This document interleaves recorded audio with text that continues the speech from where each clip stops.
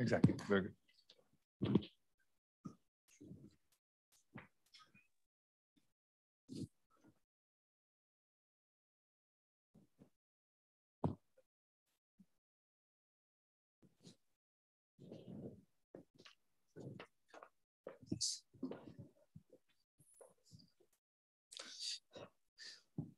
Okay, people are entering, but I do not want to delay the session.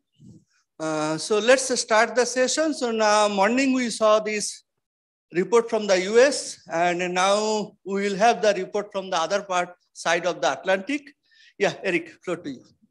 Okay, thank you very much for invitation to this meeting, which I think is a wonderful meeting, to Rohini and Swapan for organizing this, which good for the connection of India to Europe and the US in two ways, I think, and also very timely, given the strategy we heard this morning from Snowmass and the European strategy, which is a bit more old news, but nevertheless, I think it's good to go over not just what it was recommended, but a bit the process behind it as well, and the mechanism, which gives an interesting comparison of process between the US and Europe.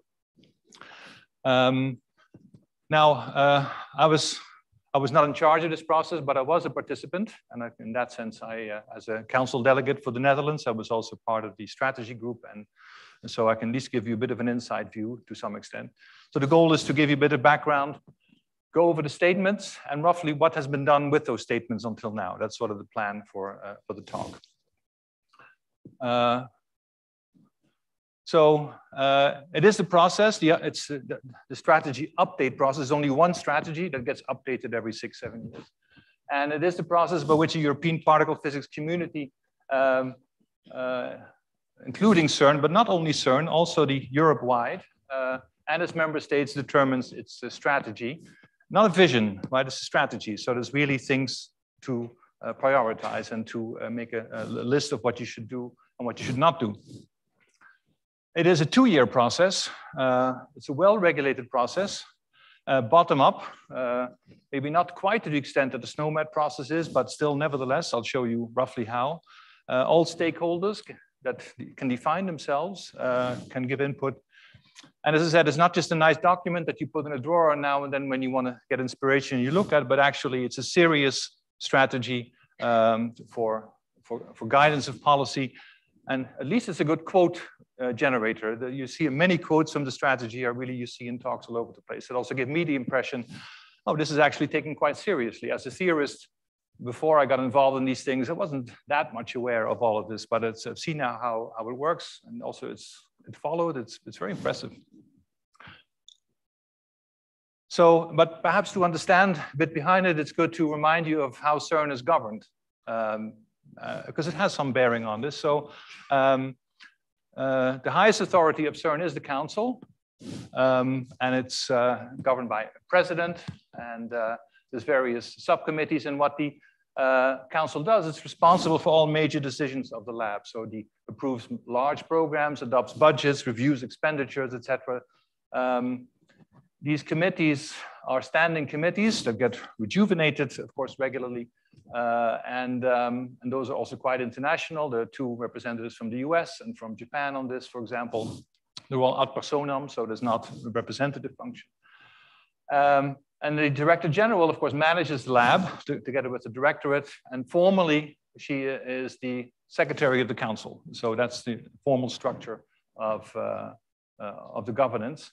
And this is already enshrined in the, by now quite venerable CERN Convention, which was not just there to govern CERN, but it was very much, and these days as well to remember, founded to enshrine science for peace. And it's something that is good to be reminded of, particularly, as I said, in these days. So the council has 23 member states, so typically 2 delegates per member state. Serbia was the latest full new member. And as I said, votes on all these key decisions regarding CERN and gives guidance on many more. There were 10 associate member states, among which India, since 2016. Probably the next one might be Brazil. That would be the first one on the American continent. So, and these are the representatives from India that are representing India in the council. There are also observer states, Japan and the United States, the Russian Federation, and China have been suspended for reasons that you all well know. It meets 4 times a year. There's all the council week. And this is an action-packed picture of what the council does. CERN, some numbers. The annual budget of CERN is about 1.2 billion Swiss francs. It's equivalent to a medium-sized European university. Organization like a small city. There was lots of other services. There was hostels. There was a medical service. There was housing. There was all kinds of stuff. There's traffic you deal with. And of course, the nice thing about CERN is that budget is more or less guaranteed, right? It is not that you have to go to Congress every year and beg for the money, or ask for the money, I should say. But so that gives a lot of stability, and that also makes a difference in how things can be strategized. The member states pay according to their gross national product. Associate member states typically pay about 10% of what the full membership would cost. India is involved in CMS, and Alice is very active in there. I think also in Isolde, and also in the computing, which is very important support activity, of course, and research activity by itself. But for most purposes, CERN should be seen as an accelerator and user facility. The experiments are not CERN, right? They are their own collaborations with CERN also as a member. And those are paid for by, well, the members of the experiment through MOUs. There's a lot of R&D going on, of course, at CERN, accelerators, detectors, but not only there, also in the various national institutes and labs, and that's important as well for the European model. So this whole activity was started in 2005, where the CERN Council acted as a council, not just for CERN, the lab, but also for European particle physics, as was already stated in the CERN Convention, and the appropriate quote is here.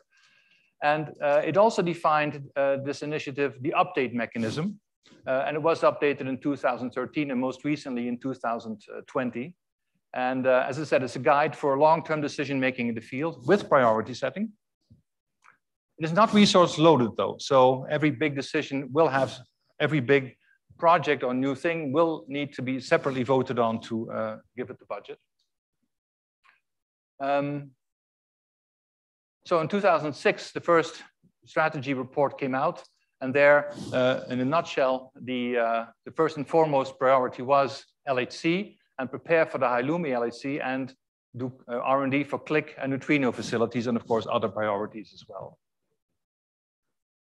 In 2013, the recommendation was to exploit LHC to the fullest and also get really ready for the Hi-Lumi phase. It was not formally approved then, but that happened shortly afterwards. And also carry out design studies for the next collider at CERN. Europe looked forward to an ILC proposal from Japan. It was one of the high priorities, and also develop a long baseline neutrino program with the US and Japan. So now, after this 2-year process, the next update was on Friday, the 19th in 2020, where the location was to be Budapest, but you know what happened.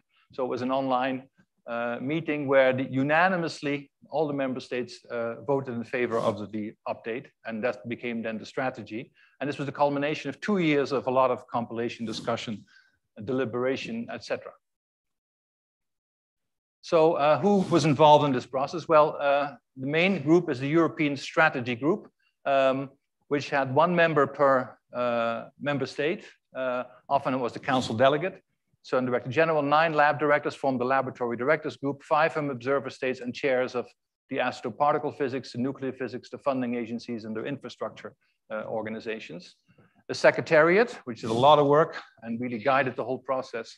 And also important was the Physics Preparatory Group, which I'll come to in a moment, consisting of Scientific Policy Committee members, ECFA, etc., and also 2 from Asia and 2 from the Americas, just to prepare the physics input for the strategy group to write the strategy. So the inputs were collected in the fall of 2018 with a call for contributions with a prescribed length, 10 pages maximum. Received not as many as SNOMAS, but still a good number. And they were divided in all kinds. There were countries submitting, the view from country X, from subfields, from neighboring fields, etc. All were brought inputs to the strategy. And this is always an important step in reaching consensus to make sure everyone feels involved. Besides the with inputs also and these groups, also 6 working groups were formed on specific topics: social and career aspect for the next generation, global projects, relations with other groups, knowledge transfer, public engagement, and sustainability. And all of these wrote a separate report as well. So after that, already mentioned earlier, was an open symposium in May 2019 in Granada with 600 participants, overview talks, but not just general overview talks just for your general interest, but with the purpose of converging also to the physics briefing book that was input for the strategy. So a lot of parallel talks, lots of time for discussion, working group meetings, and that was a very intense, very lively meeting, I must say. And this led to this physics briefing book of about 250 pages prepared by the physics preparatory group on the basis of these inputs and the open symposium. And here it is on the archive. There's one book, and that was quite useful to have all together. It's still a good resource to look at for all these different fields, like the weak physics, flavor physics, dark matter, QCD, etc. So then after that, the final stage was a drafting session, and that was done at the Physics Center in Bad Honnef in Germany in January 2020, just before COVID struck. So the timing was very fortunate. We were with about 60 participants, lots of presentations, but particularly time for discussions, formulations. Every sentence in the report was discussed. The order of things was discussed. It was really quite intense. And sessions lasted long and finished after lunch on Saturday. And it must, for me, and I think for everyone, when finally, after this 2-year process, we all agreed on, okay, we agreed on this report to submit to council. That was a special moment, I must say. Here you see the strategy secretary, Helena Abramowicz. She guided the whole process expertly. So this led to the update. It's not a long document. Maybe you've all read it. This is a slightly more expanded version with more text around it.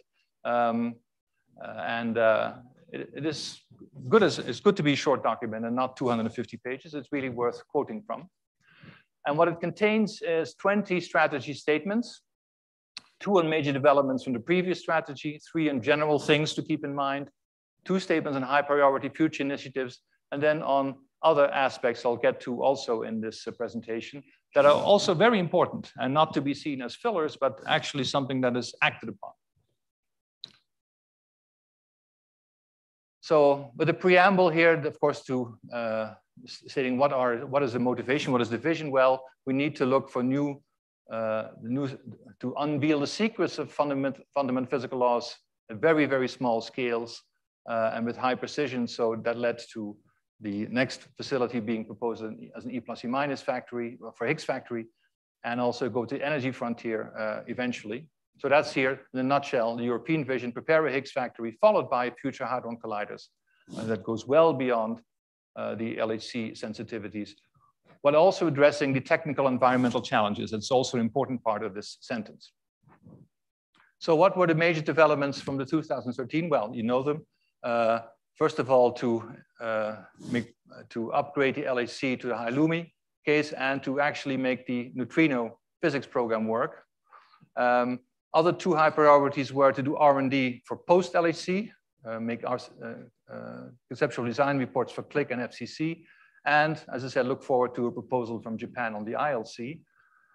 Now, the LHC is certainly running well, so that's doing, after some COVID delays, so that part is really being done. The Hi-Lumi construction is well underway. I visited some of the tunnel work. It's really very impressive. The neutrino platform through which CERN participates in June in the US works very well, and the prototypes at CERN. It's the first time CERN participates in an experiment outside its own lab. So that's, in the meantime, also CERN has agreed to pay for the second cryostat at June as well. So there's a continuous strong involvement of CERN in neutrino physics in the US.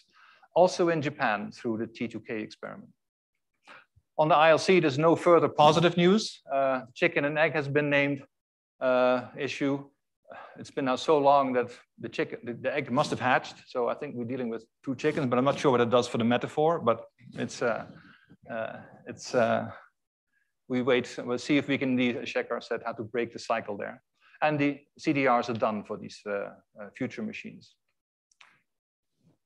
Now, general considerations were that cooperation is a unique feature of the CERN model. Of the member states, associate member states, and the non-member states in unique resources in science, human capital, expertise, etc.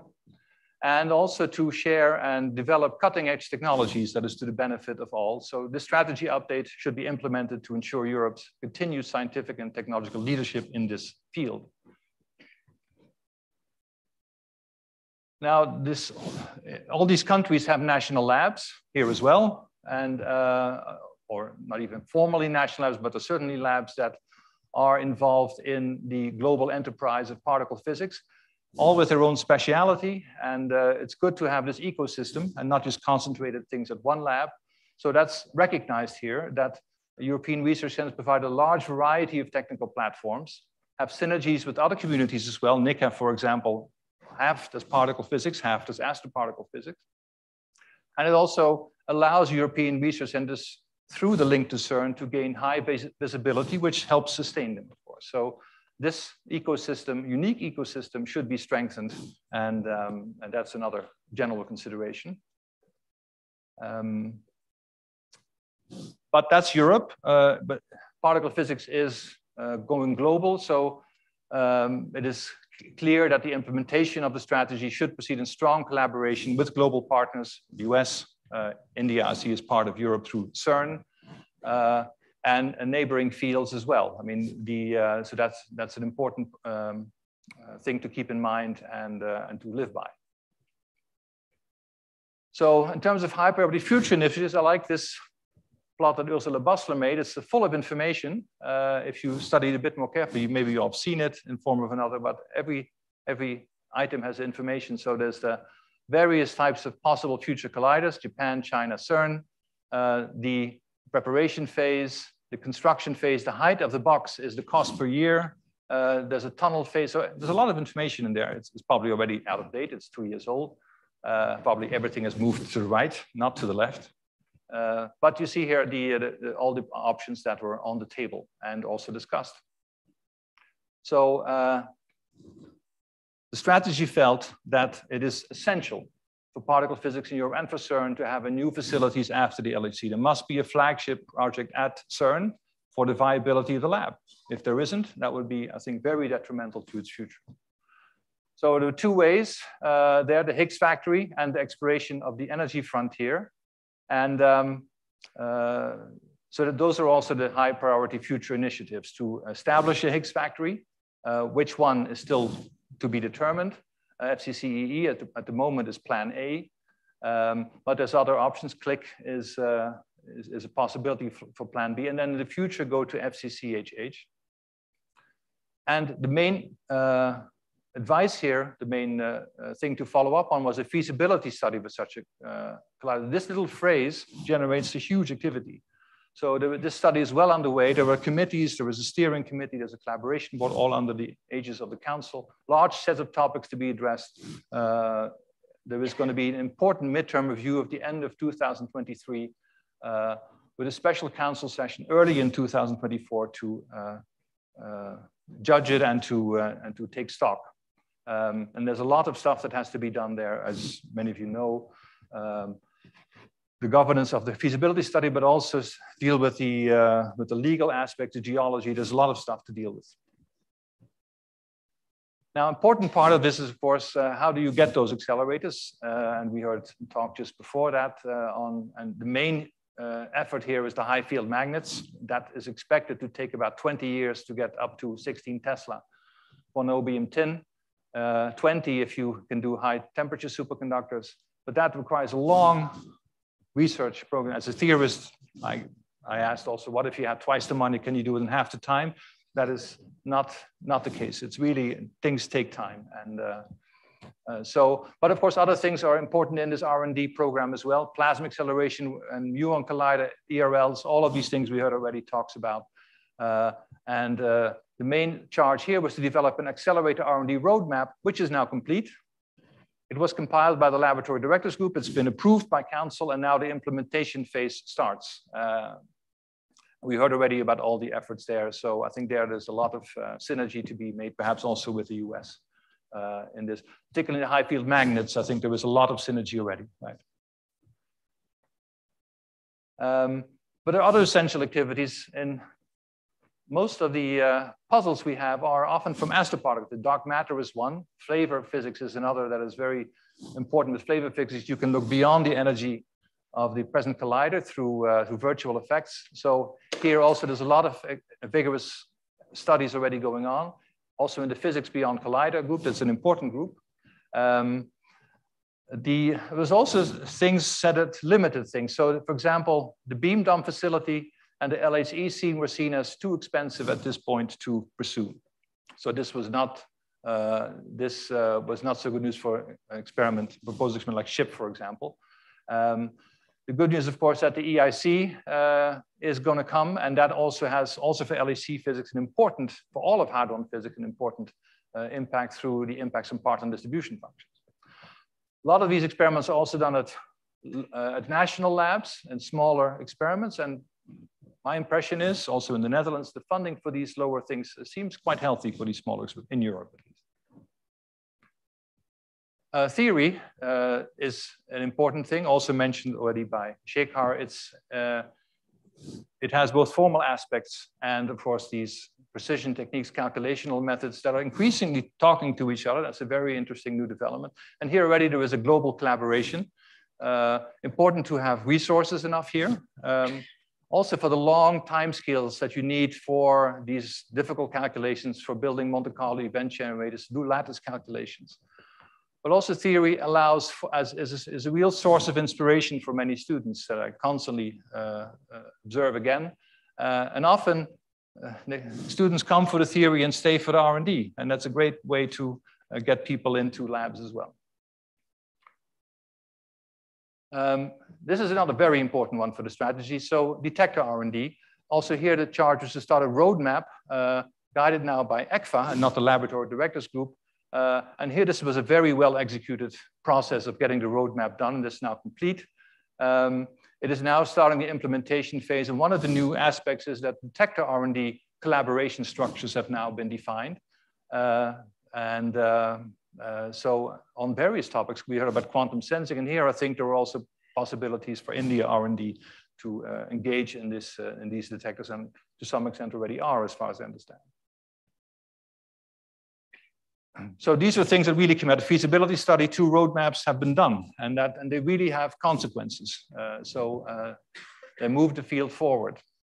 But the same is also true for computing. There's not a roadmap, but here progress is largely self-propelled. AI and all kinds of new techniques finding their way into particle physics research. We had talks on that, and also quantum computing increasingly shows up as a method for analyzing data, also for doing event generation. So it is profound R&D in its own right, not just a service. And here also there's an important aspect that experts need to be trained to address these things. We need to think about that and not just assume they will be there, but make it interesting enough the field for people to want to join also in this area. Another important neighboring field, which you also heard at this meeting, is nuclear physics. Nuclear physics enjoys many more facilities than particle physics does, such as ISOL, NTOF, FAIR, NICA, ESS, etc. All this is in Europe, and there's also nuclear physics facilities here and in the US. So they have that variety.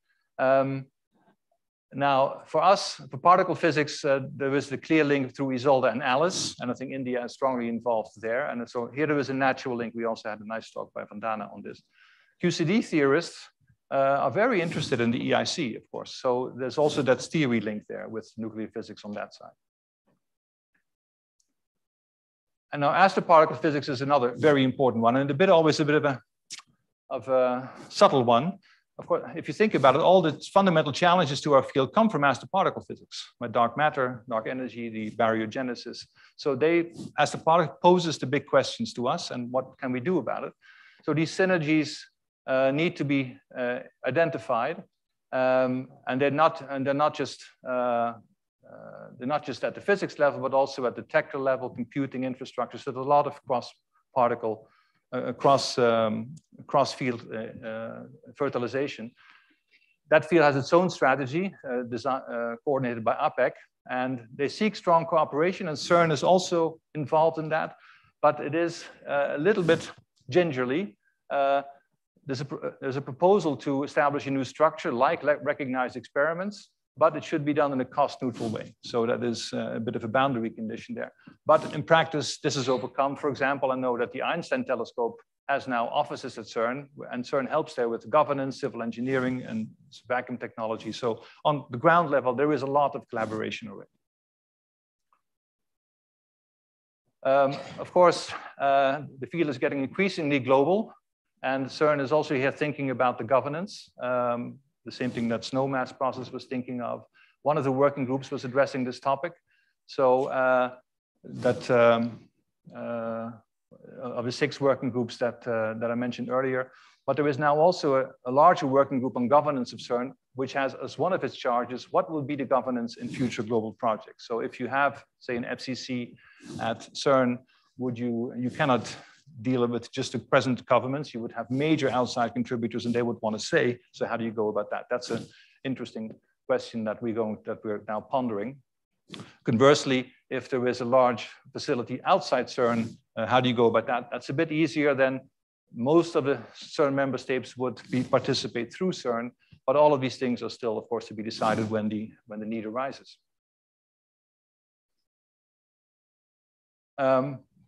This is more on the general thing, but open science is important for making what we do accessible to the world, to also gather the information that the world has to offer. And so this is now more or less internalized, I think, by most of us. Particle physics is very fortunate that they don't have to think about it in practice too much, thanks to the Scope 3 agreement that lets you use the usual journals, and it is open source. But it is demanded by funding agencies. And so I don't know how it is in India, but we have to publish in open science journals. And not just open publishing, but also open science in other fashions. And CERN, of course, is being the birthplace of the World Wide Web. This is nothing strange to CERN. It was also mentioned in Shekhar's talk, energy is an important thing. And anyway, the relation of particle physics to climate change. Now, it was a bit unfortunate serendipity. One advice is to reduce travel. Now, that happened very quickly after the drafting session. Travel just stopped. We learned new ways of meeting. Now, the significant efforts now at CERN going towards sustainability on many, many levels. So CERN is really making an effort there. And energy is now a major cost factor. CERN has green energy in the sense that it's carbon free because they get all their energy from France, which uses nuclear power stations. So that's in some sense it's green. But the energy is a major issue, major concern for the future. An even bigger major concern, perhaps, is how do you get the next generation involved, as said, especially given the long time scales, and how do you go about it? That's not an easy question. The field is mixed. I've heard input when young people in the UK were asked, do you mind if the accelerator is that far in the future? And they didn't mind all that much if the work on the way was interesting enough. So it is not necessarily an enormous hill to climb, but it must seriously be thought of, and perhaps many answers must be possible. It is important here that, of course, equality, diversion, and inclusion are part of the process and really visible, so everyone can participate.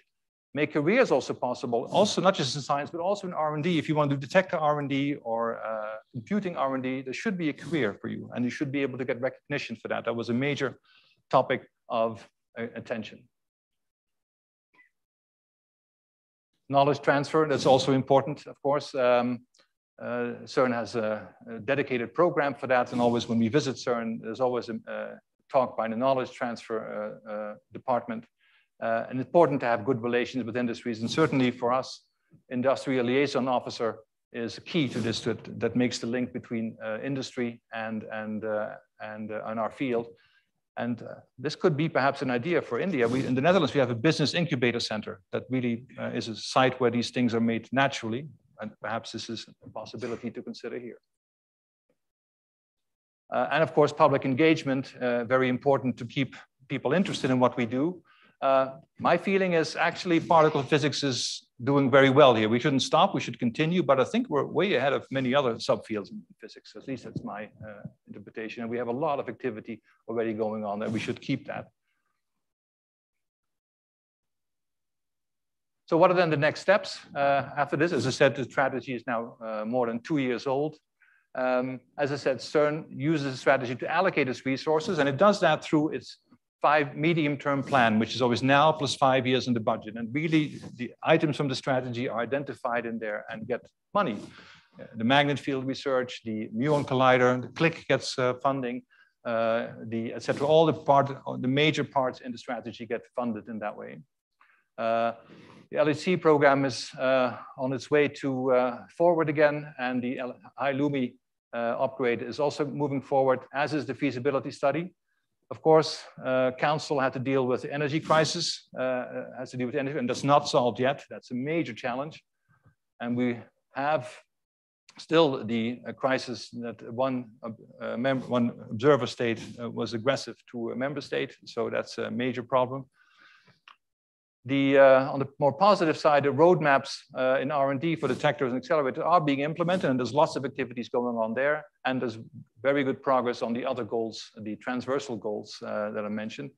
The next update, that will be an important one, because that will reach a decision on the FCC and whether it will be plan A, B.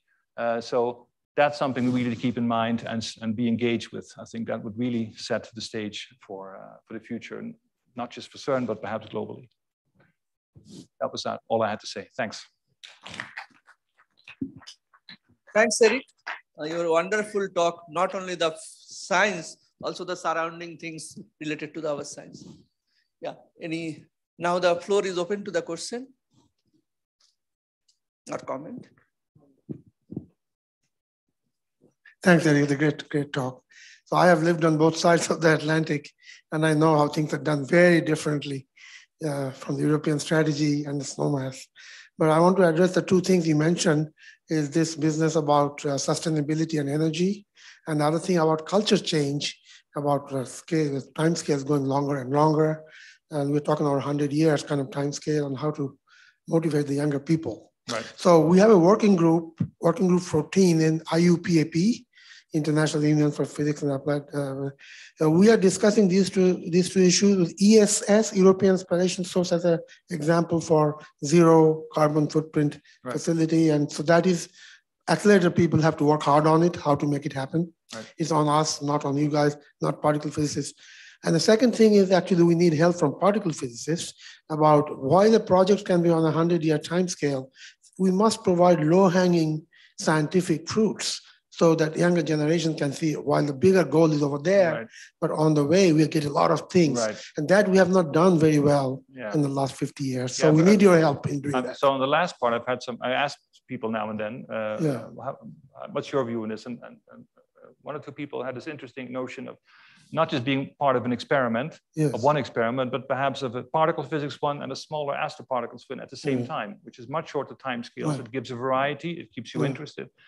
How to organize that is perhaps complicated, but I think if you think about it a bit more creatively, that could be a sort of thing. It's a bit like when the LHC was being built, people were a member of Babar, of D0, etc., and at the same time of Atlas and LHCb. So you can do things along the way. Indeed. So I mean, accelerator people is easy to do because we get little magnet, a little RF, a little laser, but the particle physicists have to also get something out of it. And that's the thing, it's hard. I mean, I know. We need to talk about it. Right. Okay, thanks. I have a question on the feasibility review that you were mentioning that is right underway. Were there any goals set that should be reached? Or was it, say, you do the evaluation and later we see whether we think that's okay? I guess it also concerns financial costs and technical feasibility, for example, right. Magnets, etc. Yeah. Right. I think it's this clear goals. I mean, the tunnel is a big thing, of course. But how do you deal with the tunnel, with the geology, with the legal framework around it, with the outreach around having tunnels going underneath here and an accelerator going underneath?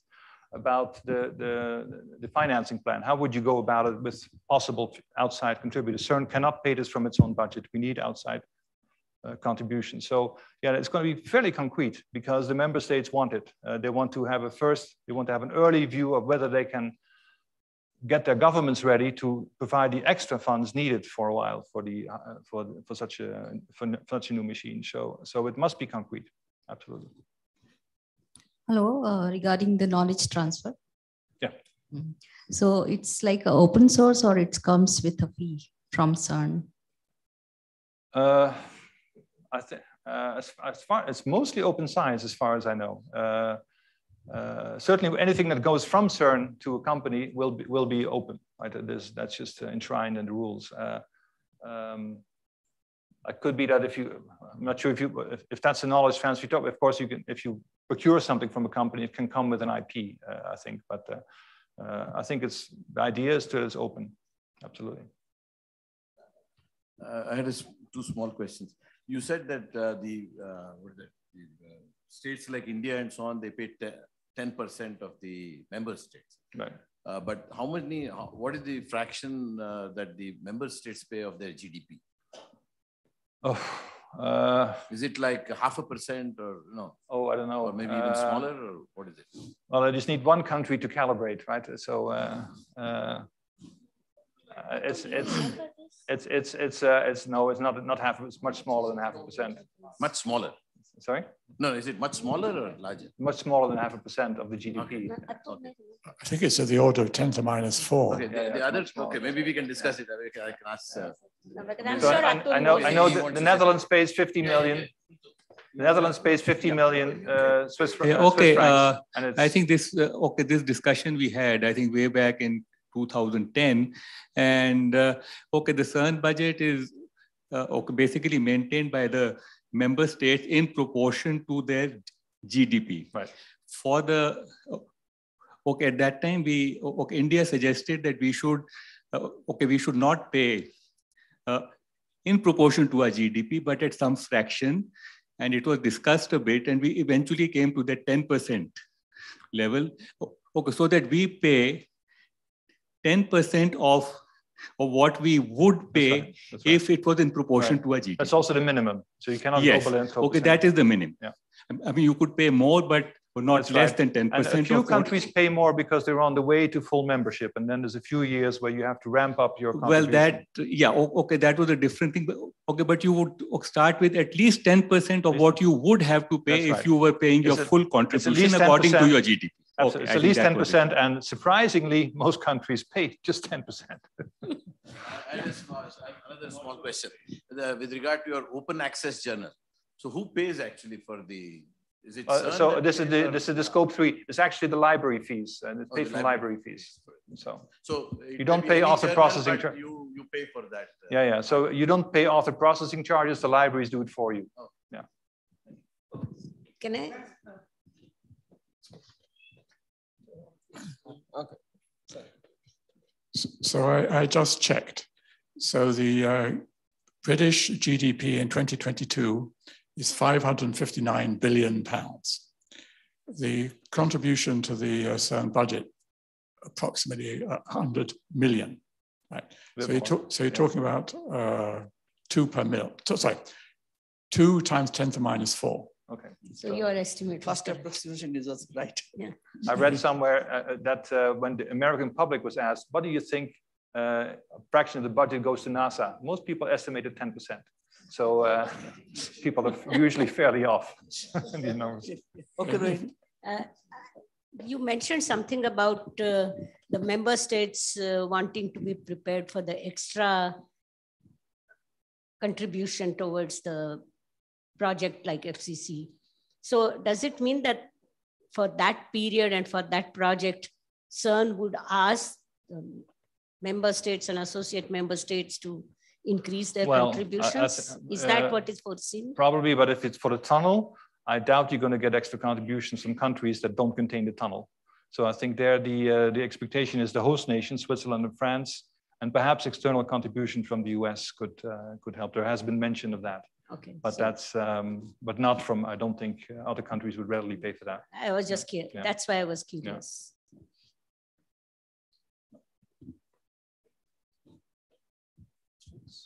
Okay.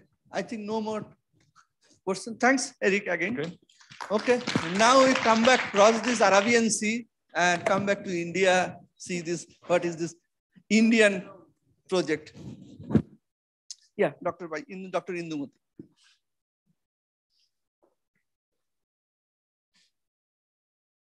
5 minutes.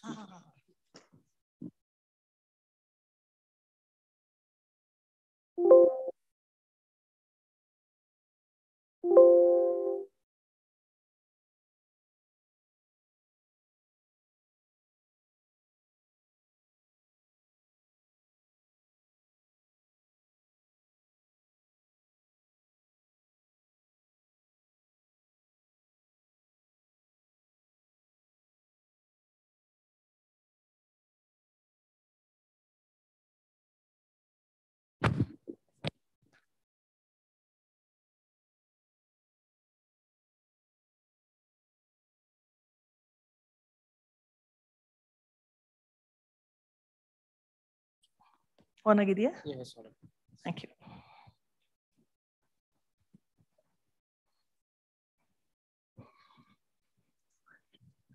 Okay, I will begin by apologizing to those whose work I cannot cover because time is finite, and I will talk about a little bit of the physics and the simulations work that we have done for INO, but I think I will already say that because there has been so much delay, which I think everybody knows, it's also been a plus point because it's given us more time in which to work out more of the physics goals.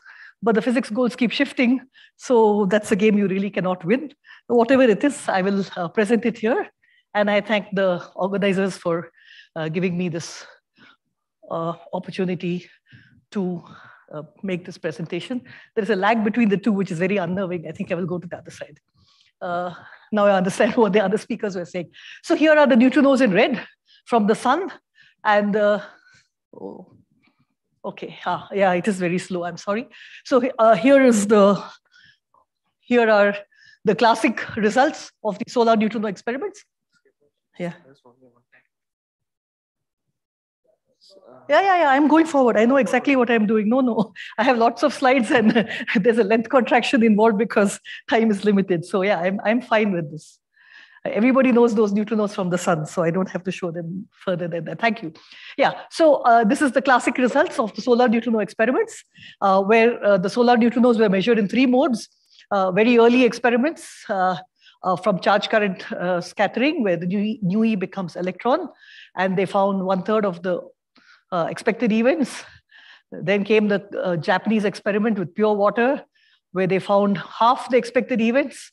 And while they were still figuring out whether these are actually neutrinos from the sun, because that was really what Kamioka showed, that there was this peak with respect to the instantaneous direction with respect to the sun. There came along the SNOW experiment, really beautiful experiment, which measured not only these charge current and the elastic scattering events and confirmed the earlier results, but also showed that in the neutral current sector, where every neutrino counts, not just the nu E's which were expected to come from the sun, that this ratio is actually equal to the expected rate. And therefore, the sun does shine in neutrinos exactly as Bakal and his collaborators had predicted. And the reason for the shortfall, therefore, is neutrino oscillations. It's the property of the neutrino. And these neutrino oscillations in 2 flavors can be expressed pictorially as 2 mass eigenstates mixing in proportional to this angle theta for 2 flavors, so that as you move along in distance away from the source, you either have different amounts of nu E and nu mu, or nu 1 and nu 2, and that gives you the observed depletion of the neutrinos from the sun. And the SNOW experiment confirmed that these are actually due to oscillations and not due to any other properties such as decoherence, decay. Many other possibilities were ruled out over time. And you can extend this analysis to the three flavors in a very direct fashion. You just have many more mixing angles and mass square differences. Now, once this was established, of course, you have neutrinos from several sources, and oscillations were seen in many of them. And in this context, the India-based Neutrino Observatory, actually 2 decades ago, proposed the possibility to build such an underground neutrino detector. So the proposal actually contains both the observatory itself and the detector as well, to study in particular atmospheric neutrinos. So what will INO do, or what does INO propose to do? It is actually a funded project. It's funded as a mega science project by both the Department of Science and Technology and the Department of Atomic Energy, which are the traditional funding agencies for particle physics in India. Immediate goal, which is not so immediate but continues to remain the prime focus, is the creation of an underground laboratory for research in neutrino physics. But we expect that it will actually diversify into many other areas of science, because it is a facility that is available and will always be useful. And what is also funded are 2 other components of this lab. One is the main detector to study neutrinos, which is the magnetized ion calorimeter detector, which will study atmospheric neutrinos, as I said, and also a Center for Particle Physics and Detector Technology, R&D, which is a very important component that, as we proposed, sorry about the breathlessness, old COVID remnant, which is already functioning at Madurai, but in borrowed premises, and also requires its own location, which is, sorry? No, it is not slow or fast. The breathlessness shows up in the microphone because of the COVID. So it sounds very bad, but I'm sorry, I cannot help it. It's not fast. Okay, so the other thing I want to really emphasize about INO is the graduate training program, which was started 13 or 14 years ago, I think now, to train students. And it was very special because these students got trained in both experimental and theoretical aspects of the detector. And I think it was a very unique project. It's we have the last batch of students still with us, but we have not taken students for the last 3 years because of certain uncertainties in the proposal itself. And I think that this is something that really should be revived, because it has been extremely successful. And in fact, whatever I'm going to show you from now on would not have been possible without the contribution of these students. And the final statement, of course, it's a completely indigenous project, and something therefore very special to me, at least. So what is it that we will study here in ICAL? So the detector ICAL is a magnetized ion calorimeter detector. Borrowed the slide from Super K, but it's the same physics. Cosmic rays come in, produce secondary pions, which decay to muon type neutrinos, and the muon itself decays to both mu and nu e type neutrinos. So you're going to get mu is to e in the ratio of 2:1. And any deviation from this ratio is a signature of oscillations, which already Super K has established. So what is the particular unique aspect of ICAL then? That the interactions that we are interested in, when mu on the charge current interaction goes to mu minus, and the anti-mu goes to mu plus, and the magnetized ion calorimeter tells you that mu minus and mu plus will bend differently in the magnetic field, and therefore I can count them separately, which means I can count nu mu differently from the nu mu bar. And since the nu mu and nu mu bar, this is the surface of the Earth, but there is an atmosphere on the other side, and there are neutrinos produced from the other side. And when those neutrinos go through the Earth and reach the detector, the matter effects that the neutrinos experience on passing through the Earth are different from the matter effects that the antineutrinos experience on going through the Earth. And therefore, we will be able to distinguish the neutrino and nu mu and nu mu bar interactions, or the matter effect with respect to the Earth. And that will enable us to focus on one particular property, which I am going to tell you what it is. So, in a moment when I talk about the physics part. So in particular, the goal of the proposed ICAL detector will have 3 modules, which are 17 kilotons each of ion layers separated by a gap, air gap, in which will sit the active detector elements, which are the RPCs, which are just glass plates with gas flowing inside at a high voltage. And when a charged particle like a muon passes through, it discharges the gas in a localized fashion. There are pickup strips in, say, X direction on the top, in the Y direction below, and the localization is 3 centimeter by 3 centimeter, and that's the pixel size of hit that you get in the detector. And as the muon passes through the detector, you're going to get a long track of these hits with both spatial location and timing, which is of order of a nanosecond. So the highlights of this, there are many factors. The magnetic field in the center of the detector is around 1.5 Tesla, small compared to even an MRI machine. Total number of RPC units is about 30,000 of about 2 meter by 2 meter dimension approximately. And the main challenge is that the associated electronic channels for this is nearly 4 million. So this is not something that can be done in a lab, although there are many research institutions and universities associated with ICAL. It needs a large industry interface. And so the objective or the process that has happened over the last few years is to start out with the R&D in these research institutions and then to do a technology transfer to industry. Okay, so this is in ICAL in brief. So what is the physics that we can learn from ICAL? So we start out with putting the known parameters in context, essentially what Shubhabati talked about already yesterday. I will simply highlight what is required for our physics goals. So we start out by looking at the mass square differences, which are not very well known. The solar mass difference is about 60 to 80 times smaller than the atmospheric mass difference. These are the 3 mass eigenstates. There's a small red color over here, may not be visible. So the color combinations over here show the admixtures of these flavor eigenstates in the mass eigenstates, and this very small value, which corresponds, sorry, should I put that earlier, corresponds to θ13, the cross generation mixing of about 8 to 9 degrees, tells you that it is possible to measure delta Cp, the Cp violating phase in the neutrino sector, because if θ13 is 0, then that phase is not measurable. So this was a very important result that came out from the reactor neutrino experiments more than 10 years ago. The other quantity that is an open question is θ23 looks maximal. Is it exactly maximal? Is it greater than 45? Is it in the second octant or less than 45 in the first octant? That is a question. And the third question is M3 squared the most massive or the least massive of these mass eigenstates? Because the solar and Kamlan experiments have established that M2 is heavier than M1, but we don't know whether M3 is the heaviest or lightest mass eigenstate, and that is the mass ordering problem. So in this context that we are going to build INO, we are going to focus on primarily these issues. What is the mass ordering, which leads to the mass hierarchy, because that depends on the absolute zero of the mass scale, and what is the octant of θ23.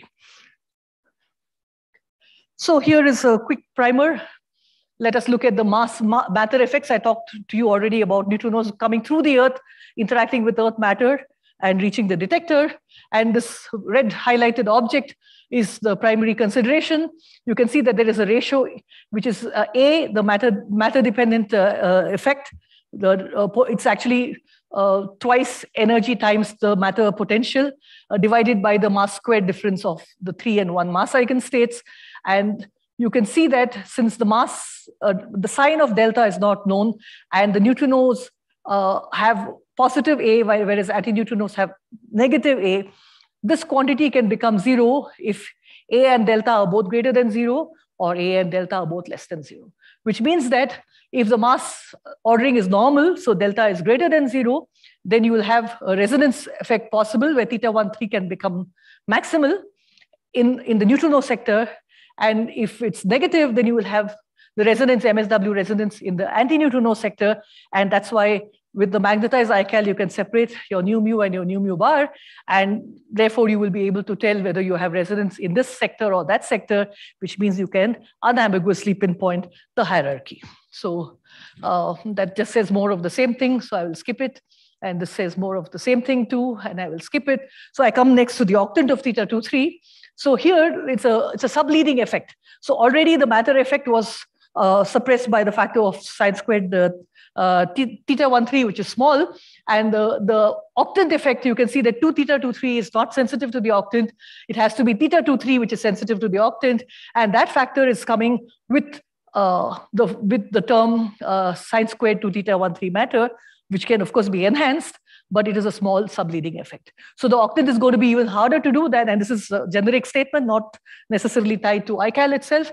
And the current status of this parameter is that these are the global fits from two different, the left side is from the 2006 paper, the right side is from the 2007 archive number. And you can see that here this prefers, the best fit prefers to be in the second octant, whereas, and this is for both the normal and the inverted ordering, whereas on the right-hand side, you see the updated Neutrino 2020 Super K data, which used to prefer the second octant, but now prefers the first octant. So in my opinion, I would say that the issue of the octant is still open, and this is something that we can ask a question about.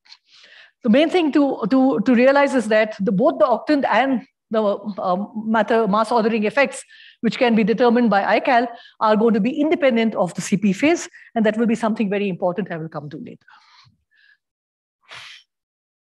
Okay, so here I show, just look at the top three portions, or in fact, just look at the central top one, which has theta 139 degrees with 5 GeV neutrino energy. So one thing I forgot to highlight earlier, which I am now highlighting, if you look at this little structure over here, we have assumed normal ordering, and so that's the core crossing effect at theta is around 30 degrees, 33 degrees. That's when it just starts to graze the inner core of the Earth. So you can see the effect of the MSW resonance.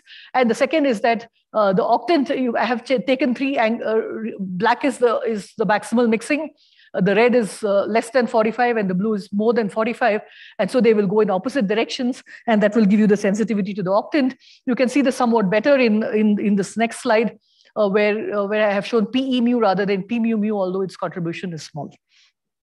So what you will find is that you do have sensitivity to the octant. This, for example, shows you if I've taken the theta 23 to be, say, away from maximal in the first quadrant, say 40 degrees, and I've assumed two different values of theta 13 with the true value being in between, then at if theta 13 was smaller, say about 7 degrees, it would not rule out the second octant spurious solution. But if theta 13 is larger, then it will rule it out. So the octant solution, all I'm trying to say is going to be a complex interplay between the true value of theta 23 itself and the value of theta 13 as well. And in fact, it also depends on the right-hand side on the true value of delta m squared. So it's going to be a very difficult measurement. Okay, and of course, here results are much poorer. I've assumed normal hierarchy and first octant, but if you start out with the true octant being in the second octant, then the results are always poorer. That's because of the way the expressions depend on this parameter. So this is roughly the physics that we want to study. And this has been put into a simulations framework with the GANT4-based simulation programs using the Honda 3D atmospheric neutrino flux. And most of the results that I will show you is with events from the nuance neutrino generator, though some of the more recent results are from Gini. They are not very different as far as these results are concerned, and the magnetic field map has been generated using a Magnet 6.0 software. So with this framework, we have used a Kalman filter algorithm, because so this is a typical, very exaggerated, you will not find such events, such clean events very often in the detector. This is more for us to appreciate that here is a vertex at the point, there's a little hadron shower, which doesn't travel very far, and the muons, which go as long, thin tracks. And so those track events are separated out with a Kalman filter used to reconstruct the sign of the charge. So whether it's new mu or anti-new mu events, and of course the magnitude of the momentum as well, and whether it's up or down from the timing. The hadron energy is reconstructed by calibrating the total events. And most of the results that I'm going to quote are from the INO white paper, which is here. So when I don't have a reference, then it's from the INO white paper. So here is the muon response, the resolution of the detector in the momentum, muon momentum, sigma by p. It doesn't matter what these are. Here you have momenta from 1 to 20 GeV, and you can see that the design of INO or ICAL is such that the best response is at 5 to 10 GeV, where you have the MSW effect. So where the matter effects are maximum, you have designed the detector to have the maximum sensitivity. You also have a sensitivity to hadrons, not so good, but not so bad either. There is information in the hadrons, I will show you later. And here is the reconstruction efficiency around greater than 80% for more vertical angles, and the charge ID efficiency, which is better than 98% for almost all energies, momenta greater than 2 GeV, and a very good angular resolution of about 1 degree for the muons. So with this simulations background, these are the study results that we have got. Here is the basic precision measurement as a function of sine squared theta 2,3, and the modulus, that is the magnitude of delta m squared 3,2. So on the left-hand side, I have shown you from this reference the current limits from various experiments in the different colors. And I have tried to blow up this right side figure so that the scales match. Even though they are shifted, the central values are shifted so that the sizes of the potatoes are actually can be compared realistically, and the red potato on the right is what I know ICAL will achieve. But you must remember that ICAL is yet to be built. So that is something we should always keep in mind. Other experiments are running, taking data, and it will improve as we go along. So the next physics goal, which is the major physics goal of ICAL, is the mass ordering. So here what I have shown is that suppose I assume the normal ordering and I ask, how well can we discriminate against the wrong ordering by marginalizing all other parameters, and ask what the delta chi-square is for that? You'll see that in the runtime of 10 years, for both true ordering being normal or inverted, I will be able to have a 3 sigma determination of this quantity. And the black line versus the red line is without and with the inclusion of the hadrons. So even though the hadrons are not very well determined, the hadron energy actually improves this result. So this result, however, is completely independent of the unknown CP phase, and I will tell you a little more about it when we come to synergies with other experiments. I just want to make one comment over here. I think this is a very famous graph. This is the lightest mass neutrino against the mass that will be measured in the neutrino-less double beta experiment.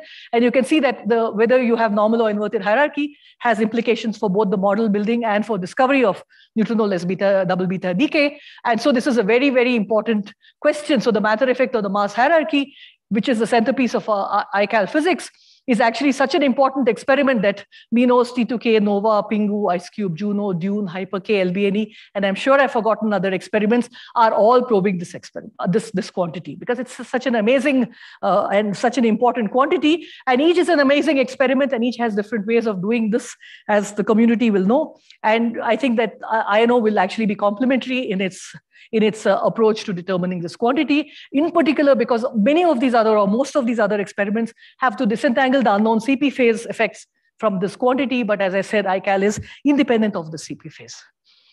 So that is something that we keep in mind when I talk about synergies. I will briefly go through this. There are some updates on other physics with ICAL, and where I have mentioned actually the references because they're not in the white paper. So what happens if you actually look at the electron neutrinos, which are also there, you have very limited sensitivity, but you do have sensitivity. When you include the tau neutrinos, which are actually quite large in number, you can improve the octane sensitivity to ICAL when that tau neutrinos are combined along with the standard muon neutrino analysis. There's other studies that have been done, steriles, probing non-standard interactions, probing neutrino decay, looking for signatures of Lorentz invariance violation. And of course, since atmospheric neutrinos come from 4 pi, you can do earth tomography, because you remember that I showed you that the matter effect is actually enhanced when the neutrinos actually do core crossing. So I will pick out actually 2 oscillation non-neutrino physics results, which I thought are interesting, which are also there in the white paper. One is solar dark matter. So when you have a concentration of WIMPs in the sun, they annihilate and give you, so this is not oscillation physics, but just detection of these muons. And the left-hand side shows the spin-dependent and the spin-independent cross-section limits.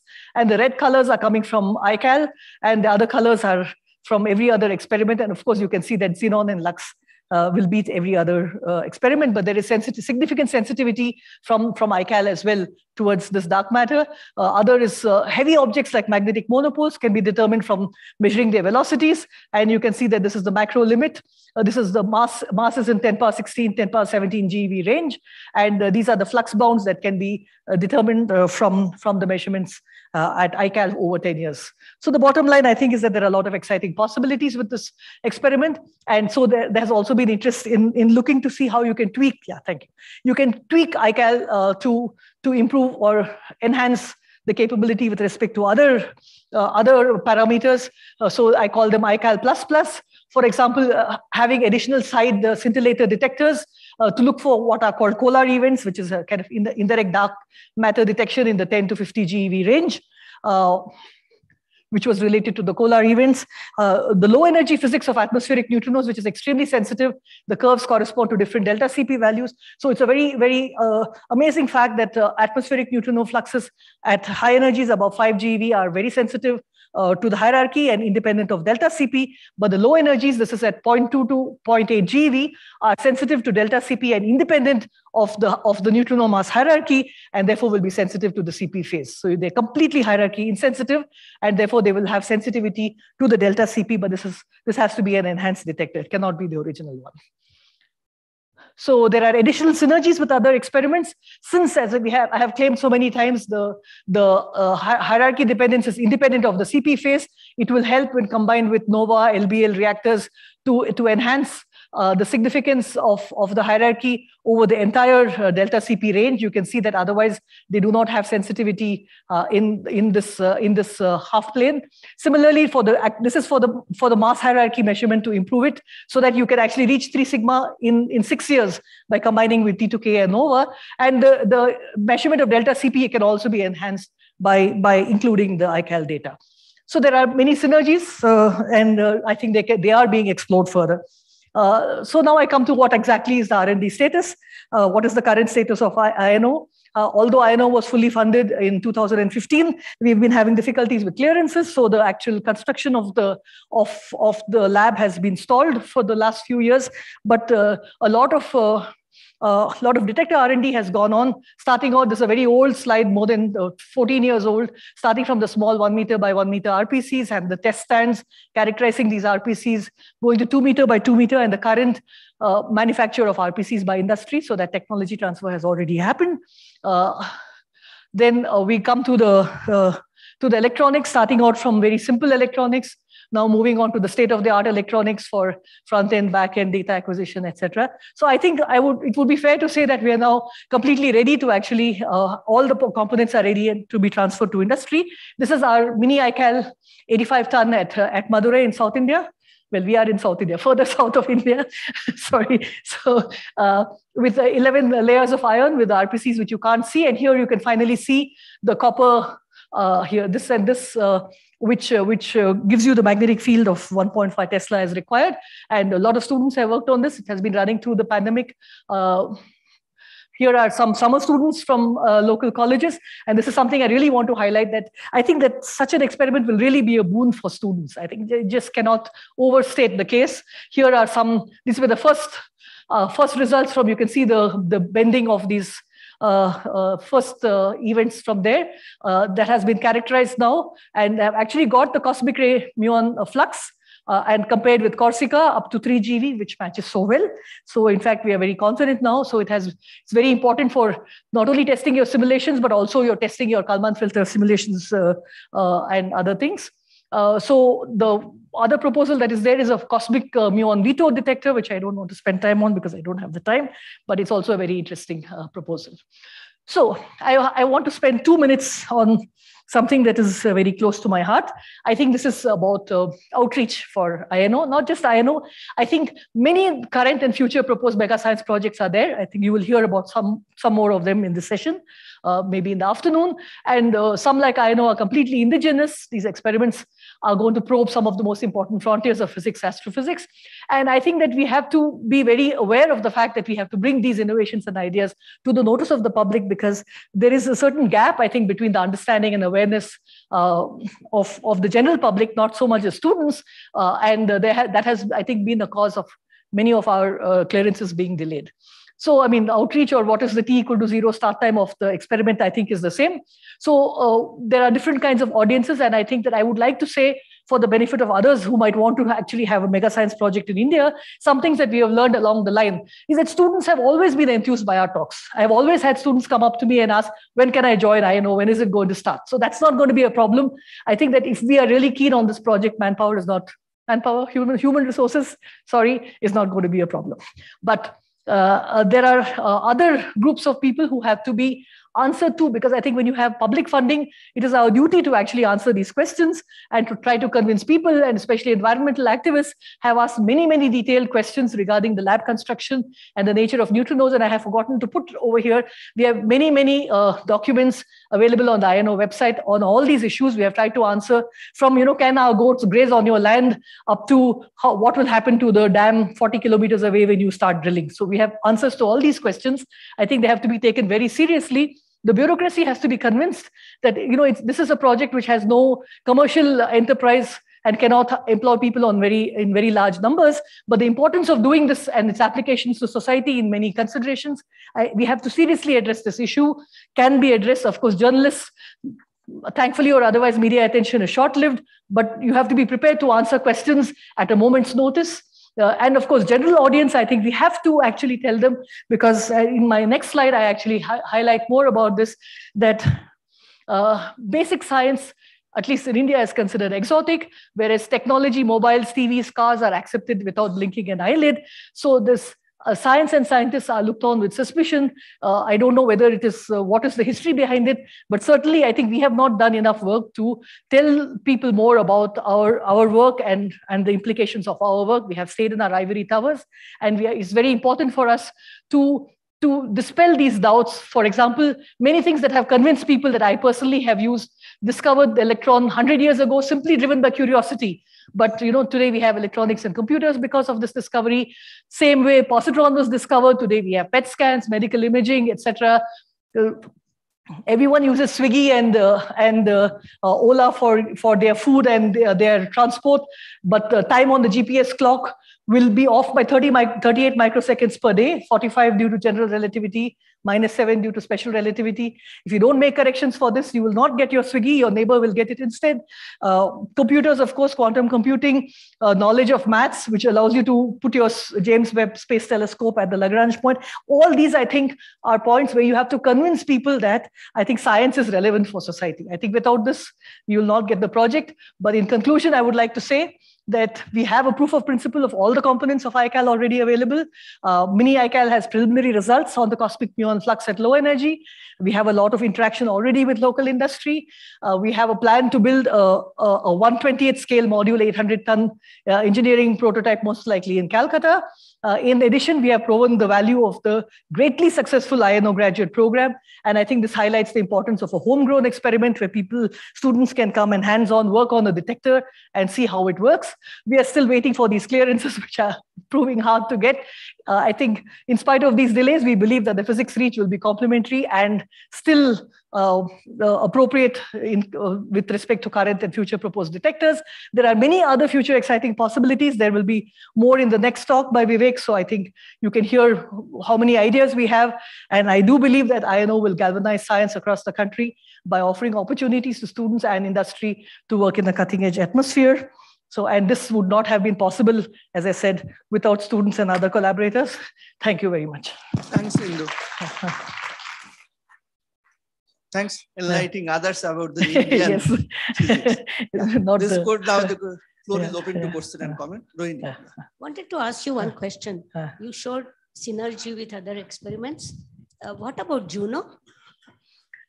Juno is a very different experiment because Juno is looking, see, if you look at the sine square term, delta into L by E. So if you can think of delta as a Fourier transform of L over E. So there is an L delta of 3.1 and delta of 3.2. And the little difference between them is like the beats that you will get. That's really what Juno is looking at.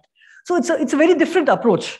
But the thing is that if Juno doesn't get their 3% resolution, for example, if it is 5%, they will not see, it's not as though they will be able to look at hierarchy by integrating 10 years data. No.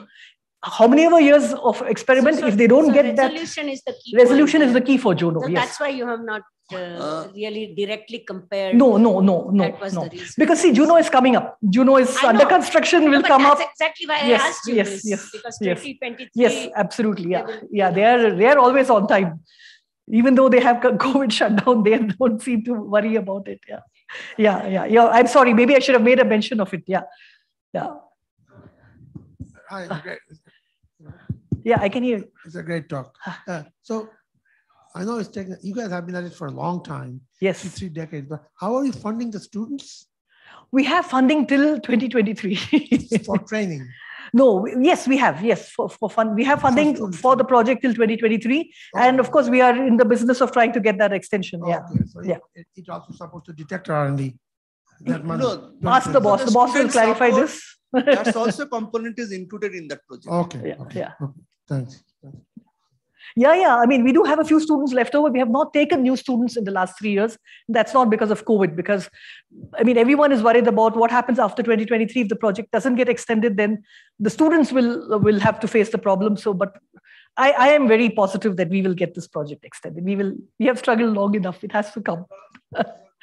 You cannot give up. Yeah. So in one of your slides, you were showing about the efficiency for the track reconstruction. And so I think you talked about something like 80%. So I was just wondering, what is the main contributor for your inefficiency there? Oh, okay. So I don't need to show that for this. So the thing is, when we say efficiency, you see, we have 5.6 centimeter iron plates, right? And we have nanosecond resolution RPCs. So it is very important for us to know up versus down, because the matter effect is different between up and down, right? So you have this particle going at 30 centimeters per nanosecond. So you need to have the particle going through at least 4 or 5 layers before you can actually make this up-down discrimination. And if it's going more horizontally, then of course, even higher energy particles will not go through that many layers. That is why the efficiency drops as a function of the angle also. You mean the just orientation of the track? Yeah, one is the orientation of the track, and the other is, as I said, you have minimum number of events, because you have. I think I saw the plot. I think it's slide 23. Sorry, there are so many slides that it will slowly go there. That is, okay, one simple answer is that is mainly because of the multiple scattering. This is the now 5.6 centimeters. Okay. Yeah. Okay. Navada. Thank you. Yeah. Indu, where are you? Yeah. Great talk. Thank you. But I think in your outreach, you have missed the most important outreach program that you should have. You have to convince those dishonest politicians. That is not outreach. That is called politics. Sorry, but I have very strong views on that. I'm serious, okay? I'm very serious about that. I don't think that outreach will convince the politicians. The delay of the INO is nothing to do with any of those outreach programs we have failed. It is only because of the politicians are playing politics. Yes. Yeah, so I have a physics question, not the politics. Yes. Here. I can hear you. Yeah. So the fact is, given the the problem with the South India part, so have you considered like plan B and plan C of different venue? And with that, how is your physics sensitivity, the main physics goal that you have, sort of how they kind of sort of depend on the venue side? I mean, because you need to be prepared if you. We have looked at 7 alternate sites. I have looked at 7 alternate sites. But the thing is that, no, it's a chicken and egg again, like we heard about the ILC, right? I think we have to try to convince our funding authorities that it will not work out in Tamil Nadu, and therefore they have to give us permission to go to the alternate sites. And as we have more time, we are finding better and better alternate sites. That is not the difficulty. But this transition to the new site has to happen in a certain fashion, which is taking its own time. But as I said, I am very hopeful that we will be able to actually build this detector in India. Maybe the next speaker will have to say something about it. Yeah. Any more questions? One can just say that remaining questions may be addressed to the spokesperson of INO. Just for those who do not know, the spokesperson of INO is actually the moderator of the session, so you can address all questions to him. Okay, thank you very much. Then we'll stop here. Thanks all the speakers in the morning sessions, and we will break. And after the lunch, we will again convince here at 1:50.